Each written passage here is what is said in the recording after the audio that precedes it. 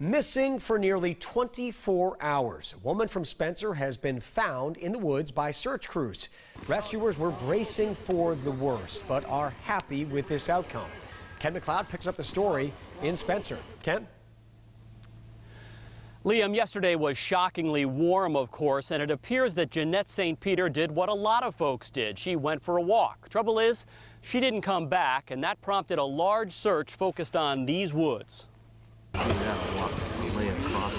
She'd been missing for close to 24 hours when excited rescuers spotted the woman lying in the woods just a few hundred yards behind her house, conscious but somewhat disoriented from hypothermia. She's out of the woods, she's safe, and she's going to get medical attention.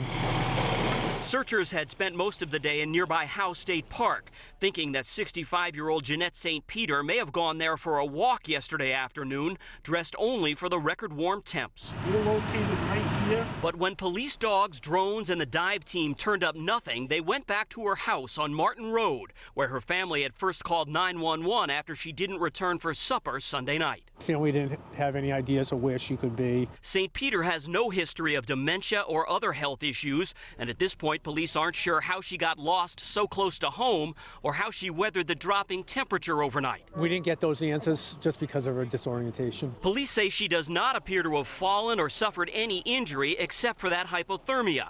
And even though the temps have been exceptionally mild for January, they marveled at her survival in the elements. Maybe sheer determination to make it through the night. Indeed, some rescuers confess to fears their search might well end with the discovery of a body. I couldn't ask for a better outcome. I would have liked to find her earlier this morning, but we found her today safe, and she's going to make it through the ordeal.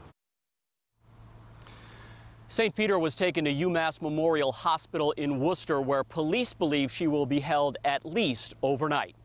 In Spencer tonight, Ken MacLeod for CBSN Boston.